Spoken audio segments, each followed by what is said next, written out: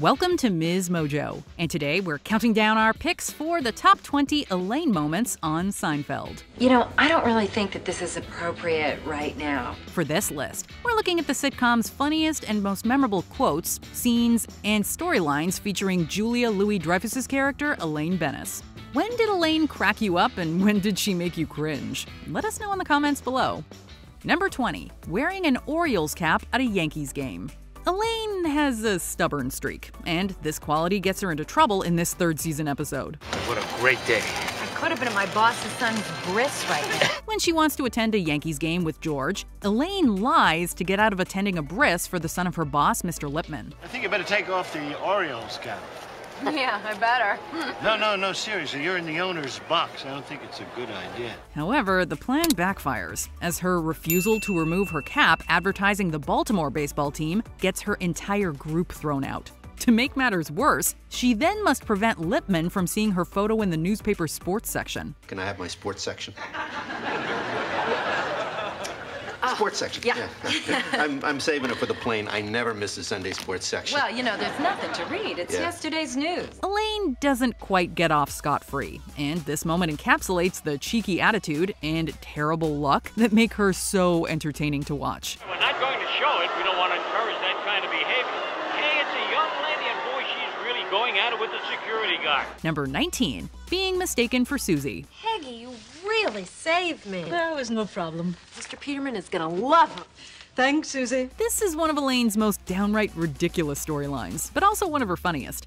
Thinking that her name is Susie, Elaine's co-worker Peggy complains about her to her face. Look, I should have said this Did yesterday, you get this memo from Elaine Bennis? Yeah, see that? No, it's amazing Peterman hasn't fired that dolt. This spurs their boss, Jay Peterman, to organize a meeting with both Elaine and Susie present. Elaine often shoots herself in the foot, and her refusal to simply correct Peggy's error spins hilariously out of control. I think that at its core, this is a Susie and Elaine problem that requires a Susie and Elaine solution. Her subsequent tale about Susie's death leads to a funeral for the fictional employee that she herself must attend. What can you say about a girl like Susie? It's a classic case of mistaken identity, but her desperate attempts to keep her lie going lead to some truly unique situations. But the best moment of all has to be when Elaine bizarrely takes ownership of her new name. She was a disaster, Suze. Look it.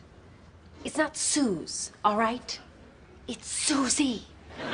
Number 18. Taking over Jay Peterman's job. Now I want 4 new ideas from each of you by 6 o'clock. No, make that 6 ideas by 4 o'clock. All right, let's move.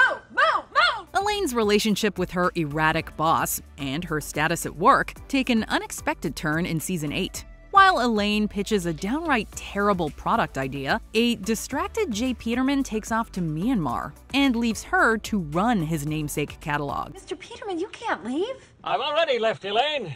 I'm in Burma. Kramer's story of gaining confidence at his karate class inspires Elaine. So I listened to my katra, and now what? I'm dominating the dojo. Until she discovers his opponents are children. Well, I'm dominating. You never said you were fighting children. Well, it's not the size of the opponent, Elaine. It's the ferocity. Seeing Elaine transform from an anxiety-riddled cog in the machine to a way overconfident authoritarian is hilarious. Mostly because we can tell that it's fleeting. You doofus! But the most memorable part of this storyline is her ill-conceived urban sombrero that she places on the publication's cover. What is that? The urban sombrero. I put it on the cover. Number 17. Lying about the English patient. Much like her friends, Elaine just can't help but share her opinions. God, that movie stunk. I kind of liked it. No, you didn't. After seeing the romantic war drama, Elaine finds herself punished for disliking it. But to tell you the truth, Elaine, I don't know if I can be with someone who doesn't like The English Patient. To stay in her boss's good graces, she claims she hasn't seen it, but gets roped into yet another screening. Elaine, what did you think? Well, actually, I haven't seen it, so I couldn't tell you whether I liked it or whether it really sucked. It's truly side-splitting to see Elaine absolutely lose it in the theater and get fired for it. Elaine, you don't like the movie? I hate it! I'm going to hell! don't you say so in the first place? You're fired. Great, I'll wait for you outside. Her relationship with the eccentric J. Peterman is one of the show's funniest, and this episode sums it up well. The fact that he'll rehire her only if she visits the film's Tunisian setting is somehow both outlandish and totally on brand. Number 16. Trying to buy socks for Mr. Pitt. One of Elaine's major arcs focuses on her work life and finds her at the mercy of multiple fickle bosses. In the 6th season premiere, her attempt to channel Jacqueline Kennedy Onassis inadvertently lands her a personal assistant gig with a publishing executive. Charmed.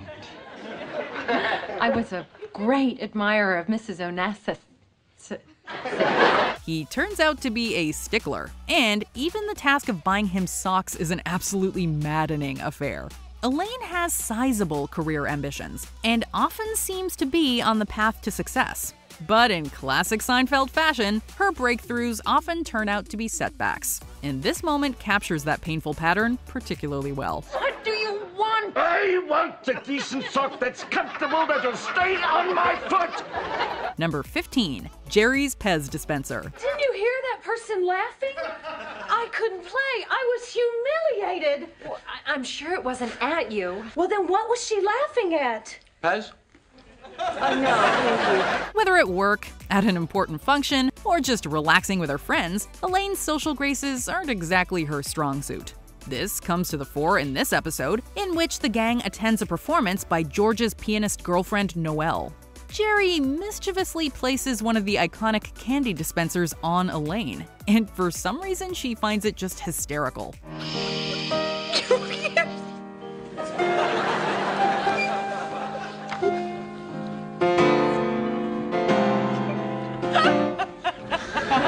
In the midst of the emotional recital, Elaine bursts into laughter and must flee the theater. It's an incredibly cringe-worthy moment, and of course, it forces George to hide her identity from his girlfriend. I'll never forget that laugh for the rest of my life. Well, I'm sure she would apologize if she could.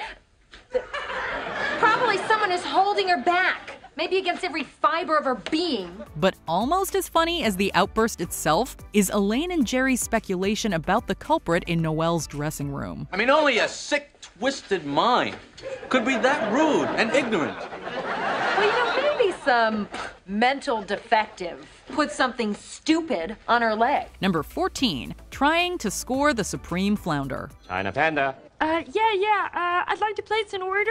Elaine is not unlike Kramer in going to sometimes ridiculous lengths to satisfy her desires. In this 8th season episode, she tries to circumvent a restaurant's delivery boundaries.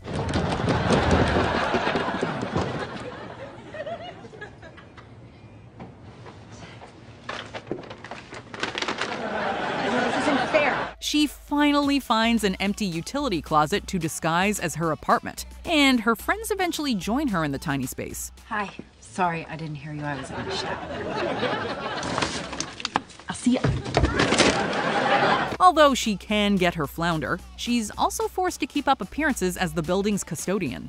The fact that she will stop at nothing to get her fish delivered is both wacky and not all that surprising for Elaine. And seeing her take on another job and even another home for this sole purpose makes this episode unforgettable.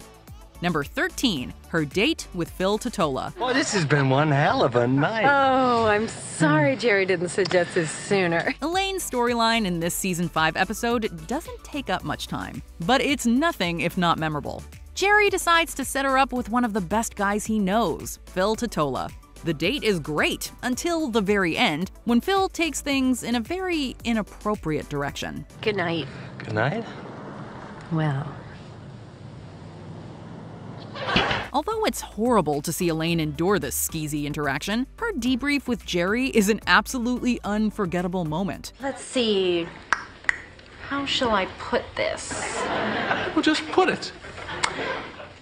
He took it out. It's not the only instance of the show skirting around lewd topics, but it is one of the funniest. He took what out? It? He took it out? Yes, sirree, Bob. As if the situation weren't painful enough, Kramer stops by Jerry's apartment and provides a truly harebrained explanation for the unexpected flash. Well, maybe it needed some air. You know, sometimes they need air. They can't breathe in there. It's inhuman. Number 12, Yada Yada-ing. This 8th season episode is famous for taking as its focus the titular filler phrase. I'm on 3rd Avenue, minding my own business, and yada yada yada. I get a free massage and a facial. Wow. What a succinct story. George's girlfriend Marcy uses the line to omit unimportant events from her stories, and at first he takes a liking to it. We were engaged to be married. We bought the wedding invitations, and yada yada yada, I'm still single. But soon enough, he's worried that she's hiding a sexual tryst with her ex, and we don't blame him. Although she's not directly implicated in the storyline, Elaine hilariously weighs in on the topic of skipping over sex. In an episode already full of wit and wordplay, this line is one of the funniest. I've yada yada'd sex. Really? Yeah. I met this lawyer, we went out to dinner, I had the lobster bisque, we went back to my place, yada yada yada, I never heard from him again. But Julia Louis-Dreyfus also deserves credit for her delivery of the subtle yet brutal roast. But you yada yada over the best part. No, I mentioned the bisque. Number 11, snapping at a party guest. We should have a signal that you're in trouble so the other one can get us out of it. How old are you? 36. Elaine? Moody? Never. This beloved character doesn't always keep it together, and this is especially the case in this season 3 episode. George brings her and Jerry to a party on Long Island, only to later run off with the latter's car. Sadly, everyone else at the party is extremely dull, and although Elaine and Jerry devise an SOS signal for boring conversations, it doesn't help. On the other hand, you take a guy like George Washington Carver. The man devoted his whole life to the peanut. Imagine having so much passion for something. When another guest prattles on about her own fiancé, Elaine becomes so agitated that she can't help but retort. Maybe the dingo ate your baby.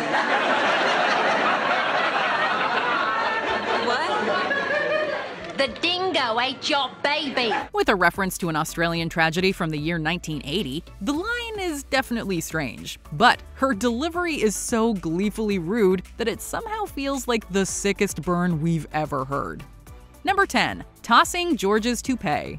Elaine's storyline in this season 6 episode involves disguising a co-worker's sexual identity. But her funniest moment actually centers on a development in George's life. With a new hairpiece boosting his confidence, George is shocked to find that his blind date is as bald as he is. She's bald! What do you mean bald? What do you think I mean, bald?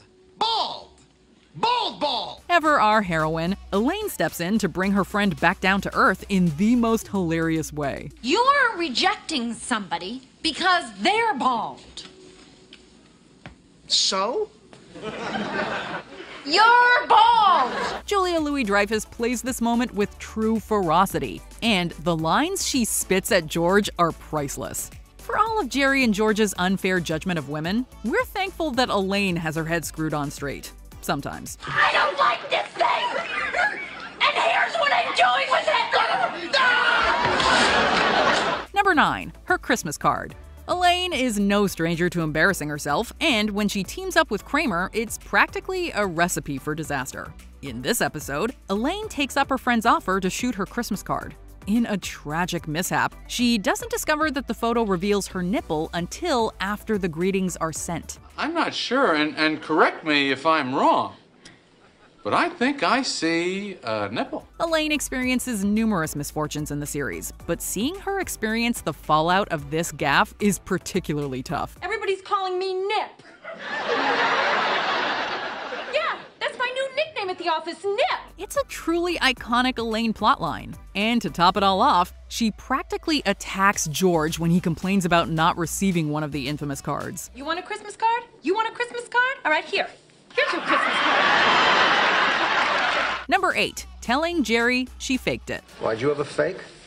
Of course. Really? You fake? On occasion. And the guy never knows? Yeah. How can he not know that? Because I was good. As great friends as they are, Jerry and Elaine have a relationship that's sometimes haunted by their romantic past. In the 5th season premiere, George is concerned with his sexual chemistry with a girlfriend. To her friend's shock, Elaine reveals that she faked it while dating Jerry. I guess after that many beers, he's probably a little groggy anyway. You didn't know. It's clear that she relishes dropping the bomb at least a little bit, and it's hilarious to watch. The admission leads to such tension between the pair that they later decide to give it another go. But thanks to Julia Louis-Dreyfus's expert delivery, the episode's highlight is undeniably their banter just after the initial confession. You faked with me? Yeah. You faked with me? Yes. No. Yes. You faked it. I faked it. That whole thing, the whole production, it was all an act. Not bad, huh? Number 7. Drama in the public restroom. This woman just didn't get it. She kept harassing me. 3 squares. That's all I was asking for. 3 squares. The characters in Seinfeld are flawed, to say the least. One of Elaine's main foibles is her sometimes vindictive nature, and this takes center stage in this season 5 episode. In an iconic scene, Elaine asks her restroom neighbor to spare some tissue, but the latter refuses. 3 squares? You can't spare 3 squares? No, I don't have a square to spare. I can't spare a square. It turns out the selfish stranger is Jerry's girlfriend, and once Elaine finds out, suffice it to say, she gets her revenge. The back and forth between stalls is truly outlandish, and we only need to see the women's feet to know exactly what's going on. And with Elaine stopping at nothing to get back at her new nemesis, she completely steals the show in the episode's last moments. Wait a minute. I know you. That's right, honey. And I know you. Go! Go! Number 6. Hurting her back at the Seinfeld's home. Bars breaking my back! If TV shows are to be believed, making the trip from New York to Florida is challenging enough on its own. But Elaine encounters additional obstacles while accompanying Jerry on a visit to his parents' place. Not only is she a sweaty mess thanks to no AC, her sleep on the Seinfeld's pull-out couch also seriously screws up her back. What's the matter? My back. What happened? That bed. If watching Elaine's nighttime tantrum isn't funny enough, we then get to see her way too hopped up on muscle relaxants. Say what? You took too many of those pills. This episode shows the character in extremes, from fuming in agony to giddily impersonating Marlon Brando in A Streetcar Named Desire. And both are pure entertainment.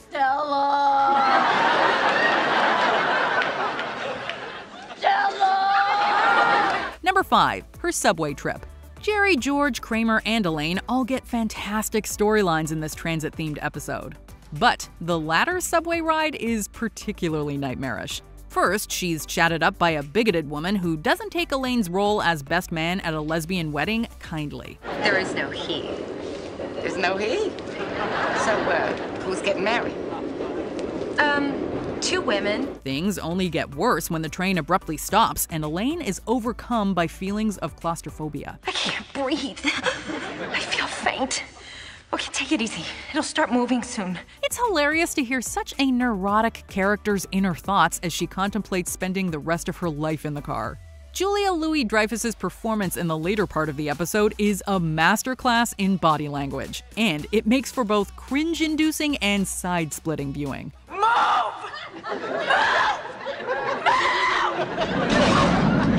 It's moving! It's moving! Number 4. The coach flight. Excuse me, I've got to go to the bathroom. Seinfeld satirizes the struggles of air travel in this episode. And of course, we see this experience through Elaine's eyes. I have 1 seat in first class and 1 in coach. The price is the same because your flight was canceled. Oh, well, I'll take the first class. While Jerry scores a seat at the front end of the plane, Elaine's behavior towards an airport employee gets her luggage sent to Hawaii. Then she suffers through a brutal trip in the economy section thanks to an inconsiderate neighbor, a stinky bathroom, and a no-nonsense flight attendant. Help me.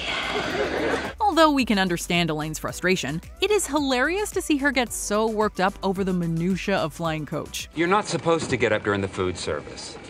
Well, nobody told me that. Her trials and tribulations are especially funny contrasted with Jerry's lavish first-class experience. Why, it's a perfect fit. You must be Cinderella.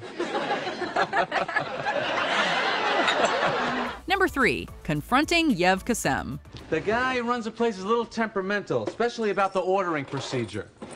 He's secretly referred to as the soup Nazi. This isn't the only Seinfeld episode where Elaine seeks revenge, but it is certainly one of the most memorable. The gang finds a place that offers amazing soup, but enforces draconian rules. Elaine's flippant attitude gets her banned from the shop. No soup for you! Come back 1 year! But thanks to Kramer, she inadvertently ends up in possession of the vendor's prized recipes. This discovery leads to one of the show's most iconic conclusions, as Elaine returns to the store and tells the soup Nazi his career is over. The venom in her voice as she recites his own catchphrase is shocking, and yet could not be funnier. No more soup for you. Number 2. The sponge-worthy question. Just couldn't decide if he was really sponge-worthy. Elaine's storyline in the 7th season episode memorably hinges on the topic of birth control. The sponge. Sponge. Okay? The Today sponge. Yeah, but wasn't that taken off the market? After Kramer informs her that her brand of contraceptive sponges is being taken off the market, she must use her stockpile wisely. This conundrum leads to multiple funny moments. She decides to completely buy out a local pharmacy and denies George access to her stash, even though his personal life with Susan Ross depends on it. Makeup sex is all that I have left. I'm sure you'll have another fight, George. Even better, though, is her rigorous interview with boyfriend Billy about his sponge-worthiness. Do you think you're sponge-worthy? Yes, I think I'm sponge-worthy. I think I'm very sponge-worthy. Although there's nothing wrong with having high standards, it's truly amazing to see Elaine's ultra-formal approach to such an intimate activity. Before we continue, be sure to subscribe to our channel and ring the bell to get notified about our latest videos. You have the option to be notified for occasional videos or all of them. If you're on your phone, make sure you go into your settings and switch on notifications. Number 1. Dancing in public. All right, who's dancing? Come on, who's dancing? You want me to get it started? When it comes to defining moments for the Seinfeld character, simply nothing compares to her demonstrating her iconic dancing skills, or lack thereof. Elaine finds herself alienated from her colleagues after a work party, and of course, she assumes it's George's fault. But in fact, her absolutely cringe-worthy dance floor moves are to blame. Limbs flailing, arms akimbo, feet kicking up dust. What is so funny? To get an objective view, Elaine records herself over a bootleg film tape, but she becomes infamous after the video is distributed. Sweet fancy Moses. For all of her lovable traits, this character seriously lacks self-awareness, and this plot captures that fact in a truly unique way. But I really enjoy dancing. And that's not helping either. Do you agree with our picks? Check out this other recent clip from MsMojo, and be sure to subscribe and ring the bell to be notified about our latest videos.